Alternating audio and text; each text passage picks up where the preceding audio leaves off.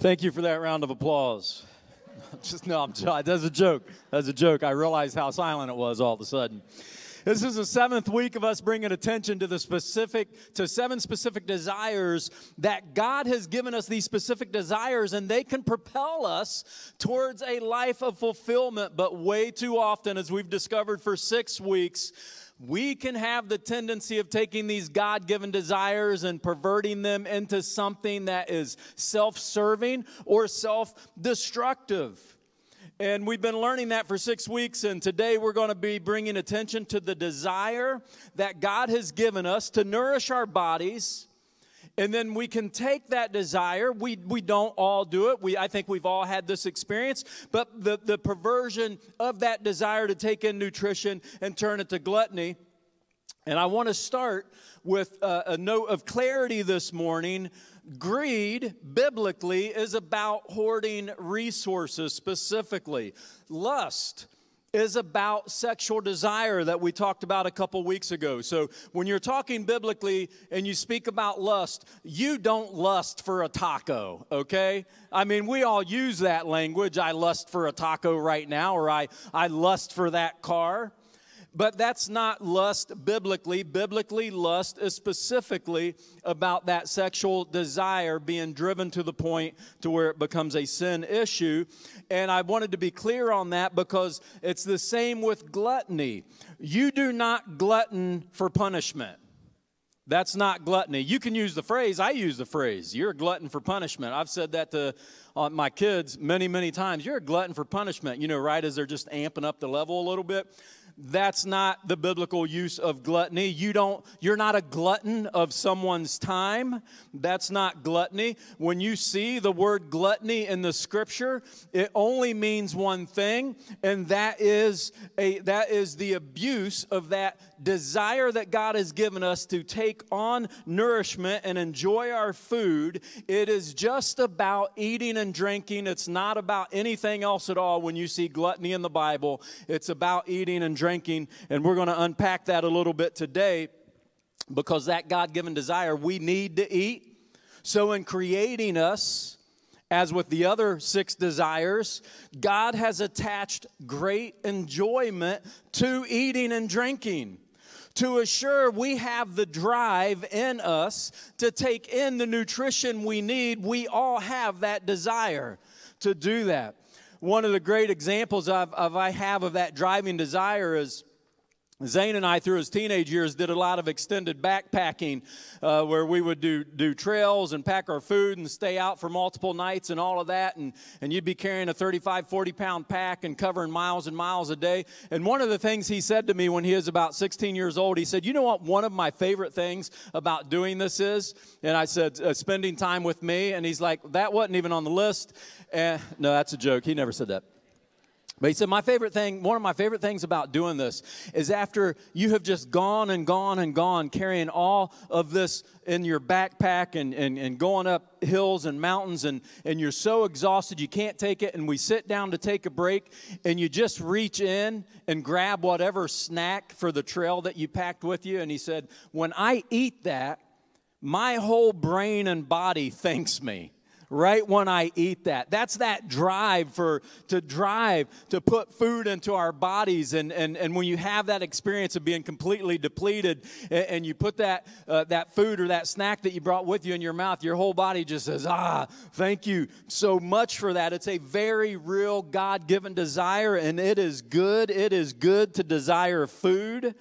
And it is good to take great joy in acts of eating and drinking. On the screen, it is good to desire food and take great joy in acts of eating and drinking. It is a good thing. Eat your food with joy.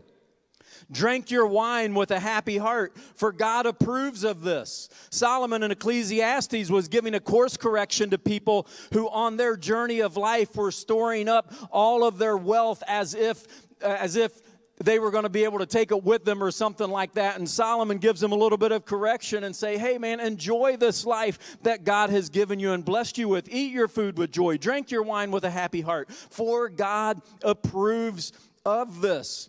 Then we get over to Matthew chapter 11.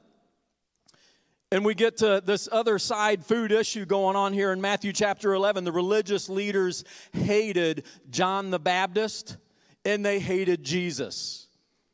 And they hated them both and used food as accusations against both of them. They criticized John the Baptist because he fasted and he didn't drink wine. So the religious leaders criticized John the Baptist because he was fasting and not drinking wine. And then they turn around in 11:19. Jesus, on the other hand, feasts and drinks, and they say he's a glutton and a drunkard. They criticize John the Baptist for fasting and not drinking wine. They criticize Jesus for enjoying his food so much, going to dinner parties with people they didn't like, drinking too much, or what they considered drinking too much. They criticized Jesus because he ate cheerfully and drank wine, and the reason they were criticizing him is because he was doing it with groups of people that they did not like. Their real objection to Jesus wasn't about how much he enjoyed being at dinner parties. What the religious leaders couldn't stand about Jesus was that his teaching exposed their hypocrisy. But in this snapshot in the New Testament, we see how people can do that. So why do we rarely to ever hear sermons on gluttony? I mean, most of us in here might have heard one or two sermons. For those of you who have been Christians and participating in church for a long time, you rarely to ever hear sermons on gluttony. I thought about this week, and there's a lot of reasons for it. This is mine right here. I want you telling me what to eat or drink. I want you telling me what to not eat and not drink. I mean, it's just my default nature. Don't tell me what to eat. Don't tell me what to drink. I think we're also aware that none of us like that I think that causes us not to bring attention to the Scripture on it. I think another reason is because this kind of falls under the category of the fruit of the Spirit. And one of the fruit of the Spirit is self-control. So you can look at all 7 things that we've talked about this week, and self-control would be a covering for all of those subjects, right? But if you only talk about self-control, you are ignoring the fact that all throughout Scripture, it brings attention to specificity of sloth and envy and anger and pride and lust. All throughout the Scripture, it doesn't just go self-control, self-control, self-control, self-control, self-control, self-control. Because we're all different, we all wrestle with different areas of self-control. So the Scripture gets very specific about it. So that's another reason. Pastors are afraid they'll hurt someone's feelings because so many people incorrectly believe that gluttony is about shape and size. And as you'll discover today, it's not. Pastors writing sermons are fully aware of the hang-ups that they have with food and have had with food and drink throughout their life. And because they're so fully aware of it, it causes us to just kind of pull away from the depth and wealth of Scripture about these specific things in Scripture like gluttony and just go back to let's do another sermon on self-control instead of getting into the specifics that can actually help us. So why should we hear more teachings and sermons on gluttony in the future? Because gluttony specifically covered dozens of times through the Old Testament and the New Testament, through all of Scripture, the specificity of envy, the specificity of lust, the specificity of gluttony is mentioned in Scripture and taught in Scripture. It's taught about, gluttony is taught about throughout the entire Scripture. We see it used as an accusation against people multiple places in Scripture. We see gluttony used as a metaphor at different places in Scripture. Multiple times we see the specificity of gluttony warned against. And we see the teachings in Scripture about the harms and the motivation of gluttony does to our lives, to our spiritual lives. On all 7 of these God-given desires that we have are good until we pervert them into something that they were not intended to be, and then they all become bad, and they all deserve attention to say, how can we bring all of these things back? And of all the passages on gluttony, and there are many more than the ones that I emailed you this week to do a little pre-reading. My main goal of that was to help you see it's all throughout Scripture in different ways and different forms.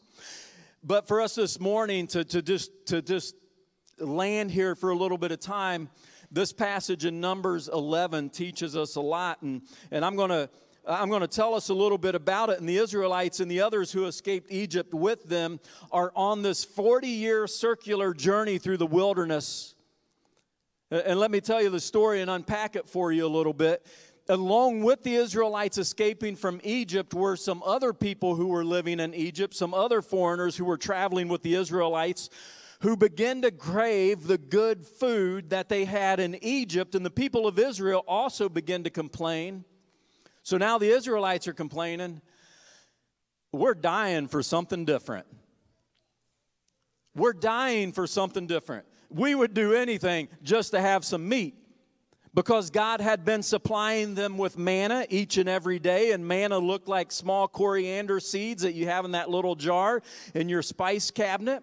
And it was pale yellow and like a resin gum. And the people would go out and they would gather it each morning. When God provided it every single morning, they'd go out and gather it. And then they would grind it into flour. They would boil it into a pot, and they would make these bread cakes out of this manna every single day. God was providing for them while they're traveling in the wilderness. And the Scripture even tells us it tasted like flatbread and honey. Come on now. They are getting Bob Evans biscuits and gravy delivered to them in the wilderness every single day. And now they're saying, we want something different, God. This isn't good enough. We want meat too. So in verse 5 of Numbers 11 says, we remember the fish we used to eat for free in Egypt. They were slaves being fed to have energy to do slave labor with the food that was available in Egypt. And now here they are having biscuits and honey delivered to them every day. And they're complaining about, hey, the food we had when we were slaves was better than this food that God's providing for us. They go on to say in verse 5, and they're reminiscing, they're thinking about their slave days, and we had all the cucumbers, melons, leeks, onions, and garlic we wanted, but now our appetites are gone. All we ever see is this stupid bread that tastes like biscuits and honey. Moses heard all the families standing in the doorways of their tents, complaining and whining, the Scripture says. And the Lord became angry. And Moses was also aggravated with the people. And Moses also complained to God. And in verse 13, and part of his complaint to God, which was also about other things, he said, where am I supposed to get meat for all these people? They keep whining to me, saying, give us meat to eat. And Moses says to God, I can't carry all these people by myself. This load is too heavy. If this is how you intend to treat me, just go ahead and kill me now. Do me a favor, spare me the misery. And here are the people of Israel who are being fed by God every single day, flatbread and honey flavor. Every single day they're being fed this, right? And they're complaining about it. And the complaints of all these people are aggravating Moses. And all of this tension is happening because there's a very large group of hangry people. But you see, they're not just hangry from hunger because their bellies have never went empty. They just want more variety. They just want something different. Verse 31, now the Lord sent a wind and brought quail from the sea to let them fall around the camp. For miles in every direction, there were quail flying about 3 feet off the ground. So the people went out and caught quail all day. Then throughout the night and all the next day too, no one gathered less than 55-gallon drums of quail. Imagine 55-gallon oil barrels. Now imagine 10 of them. Now imagine that you have filled all of those with meat. That was the families who had gathered the least amount of quail, the meat that they had been asking for. They spread the quail all over the ground and camped to dry. And the scripture says, but while they were gorging themselves on the meat, while it was still in their mouth, God was upset with these petulant, gluttonous Israelites, and he struck them with a severe plague. So that place was named Graves of Gluttony, because that is where they buried the people who had craved meat from Egypt. Is their desire for meat the problem?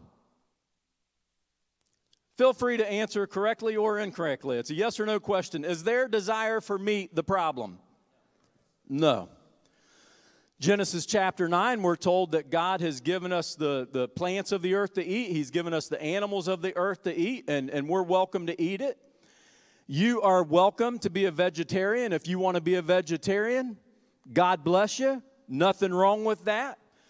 But you're not doing it for biblical reasons, okay? You're welcome to be a carnivore. I toyed with the carnivore diet this year, and I just could not bring myself to do it. Any of you at least for 72 hours do the carnivore diet, or 24 or something? Let me see. Okay, all over the room, yeah. Nate Porter did it. How long you do it, Nate, the carnivore diet? Was it 3 days or something like that, or 2 weeks? Yeah, nothing wrong with that. I couldn't bring myself to do it. I was like, nah. Well, you can do the carnivore diet for whatever reasons you want to do it. You're not doing it for biblical reasons, because God has given it all for us to eat. So them wanting meat was not the problem. Is the problem that they want to enjoy their food? That they're just tired of the same old menu and they're ready for something different? Was that the problem? Nope. The whole of Scripture contains the blessing to enjoy your food and wine, to gladden the heart, and bread to strengthen the heart. The whole of Scripture gives us that blessing to enjoy the food, this desire that God gives us to nourish ourselves, that drive that He gives us. And then as we fulfill that drive, there can and should be enjoyment in it. As I mentioned earlier, Jesus participated in feasts and dinner parties, so much so that He was accused of being a glutton and a drunkard, and He was not either one of them. And Paul teaches us in 1 Timothy 4, there's no list of food or drink that should or should not be eaten. I'll tell you what, in my direct messages, in my email, in the post I did on this, had like 50 comments or more on it. So many people are joking about and saying, you're not going to tell us to not eat this, are you? You're not going to tell us to not eat this, are you? You're not going to tell us to eat this, are you? You're not going to tell us to eat that and not eat that, are you? So for an object lesson today in scriptural teaching, we're having an ice cream bar after this message on gluttony. Because there is no list of food or drink that should or should not be eaten. That's not what defiles you. It wasn't that they wanted the meat. It wasn't that they wanted something different than Bob Evans' biscuit and honey. So why is God upset with the people to the point that He sent a plague? So many of them died that they named the place Graves of Gluttony. And in verse 4 of 11 of Numbers, we see that their discontent is revealed. We used to have it good before we were following Yahweh to where He wanted to take us, into the land that He has promised us, where there will be what? Awesome food. where there'll be awesome food in that land. So God is trying to take them to the place that's going to be a blessing for them. And they're saying, we used to have it good before we were following Yahweh to where He wants to take us. What good is God doing for us when all we have to eat is the stupid manna?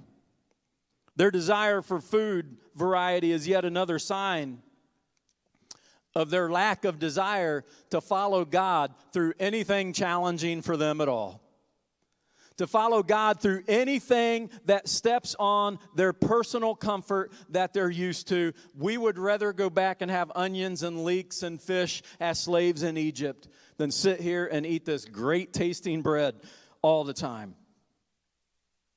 Gluttony had reduced their journey to freedom to the pursuit of something different to eat.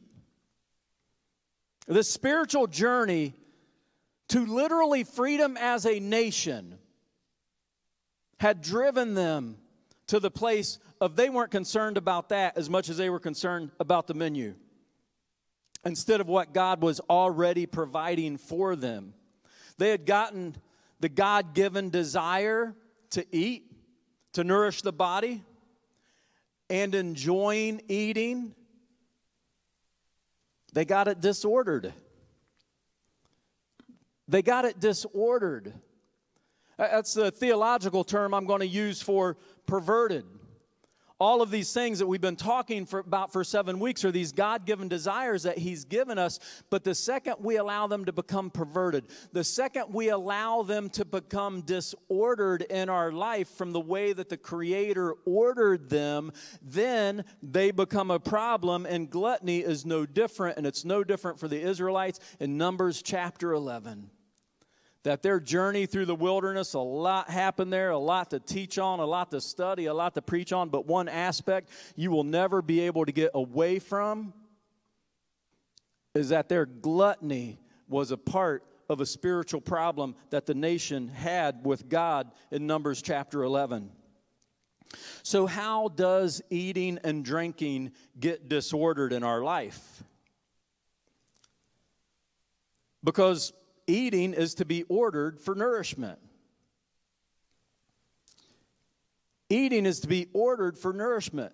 Food itself, Timothy, Jesus, Genesis 9, other places, food itself is not ordered or disordered.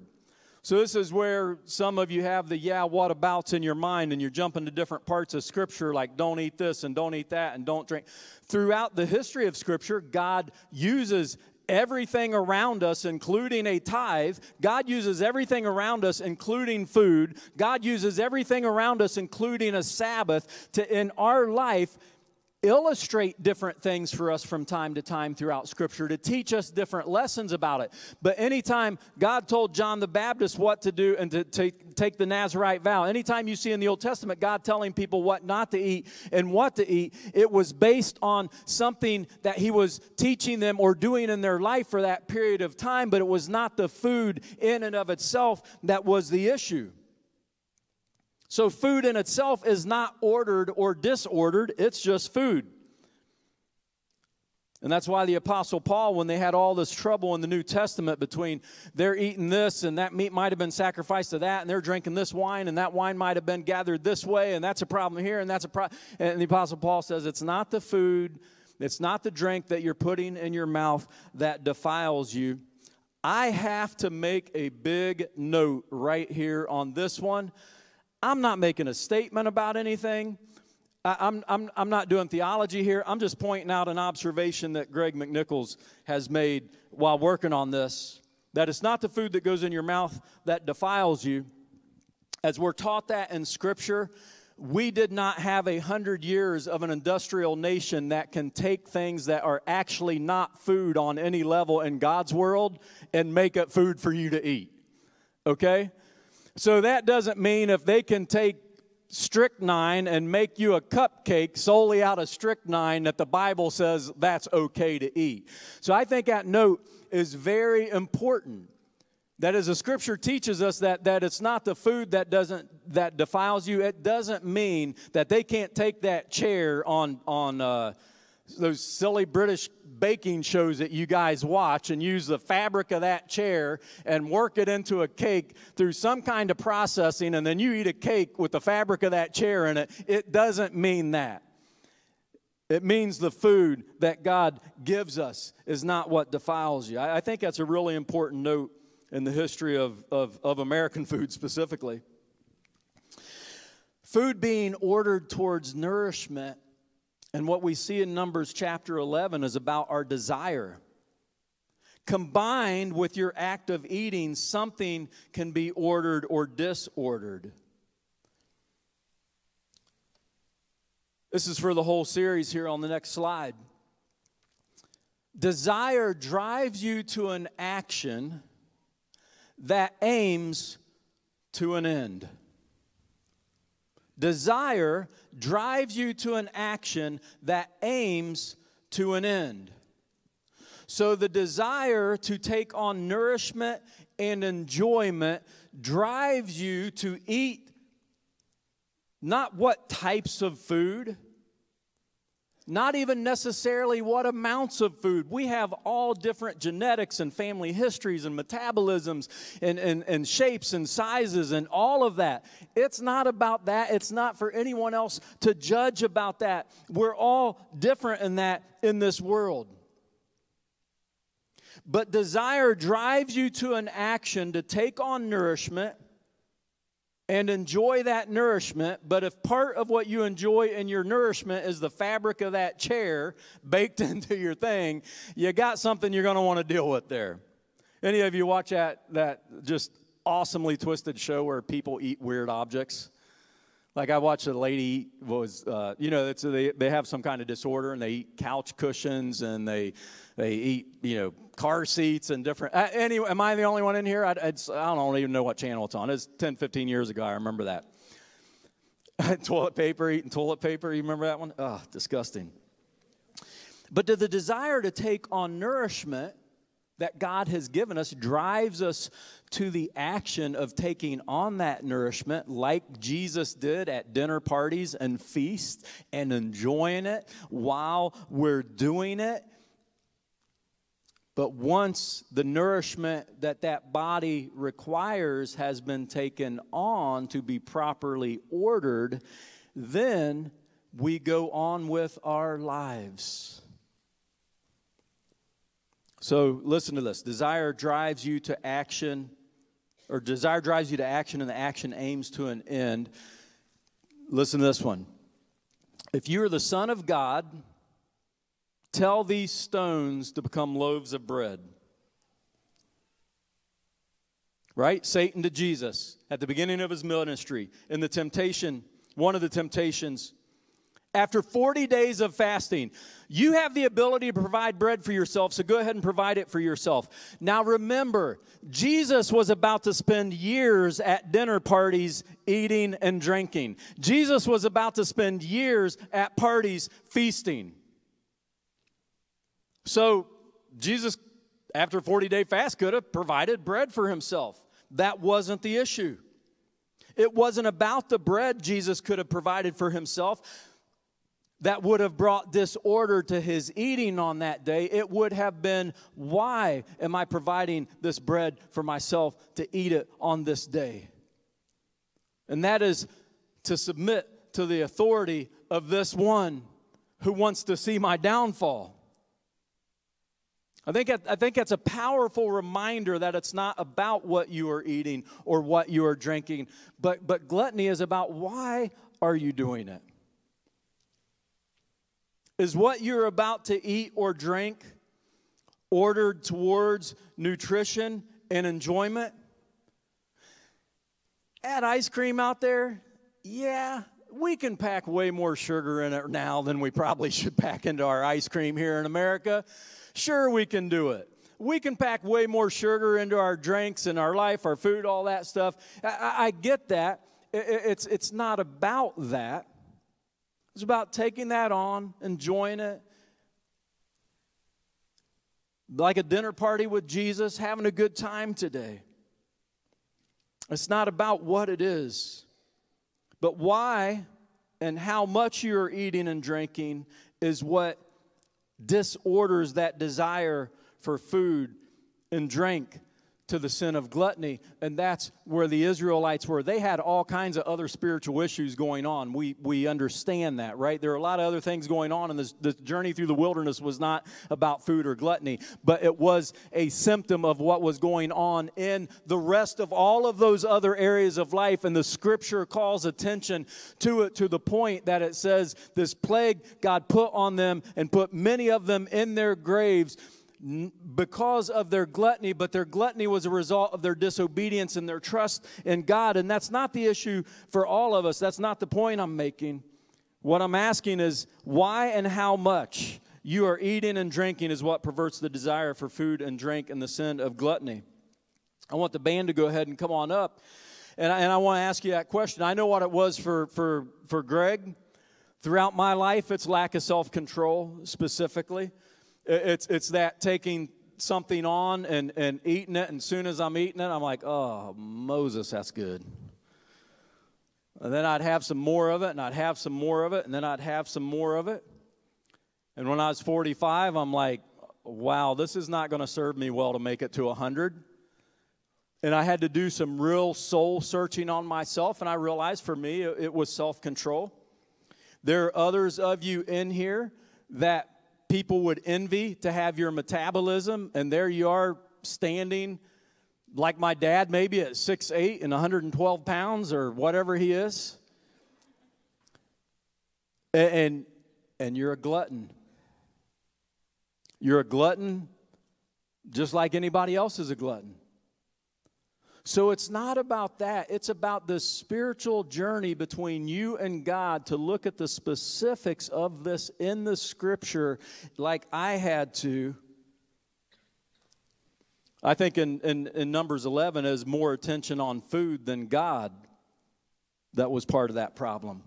God's trying to take them to the land of milk and honey, but because they didn't have it then, their attention was more on food than it was on God. We all know this. I'm not telling you anything now you don't know. Is it comfort?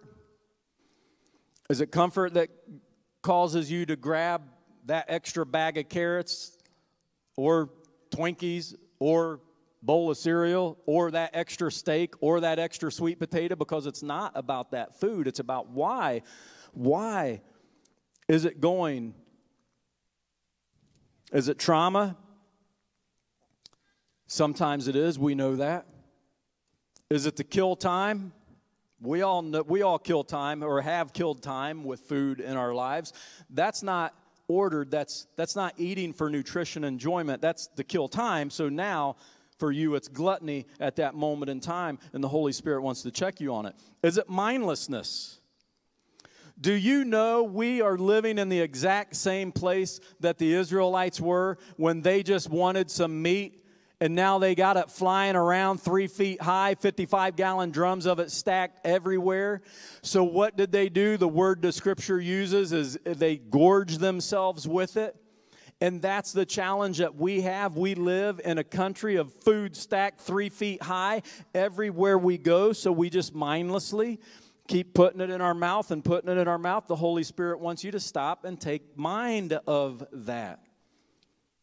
Is it reward or punishment? It's a challenge. Is it to manage your emotions? Is that why you're taking the extra drink, is to manage your emotions? That's a problem.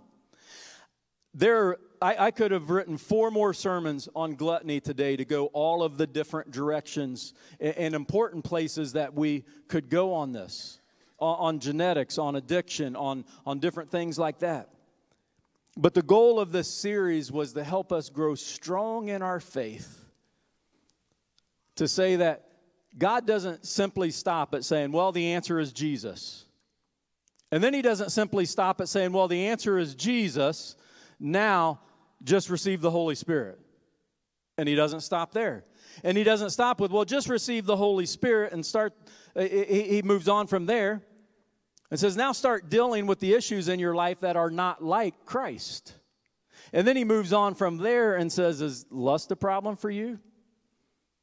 And works through it. Is envy a problem for you? Is gluttony a problem for you? And He gets so specific for us that there is help for every single one of us to see that when we take this thing of eating and drinking and we take the disorder of it in our lives, whether it's comfort, trauma, kill time, mindlessness, reward, punishment, manage emotions, lack of self-control, more attention to food and God, and 10 other ones that it could be.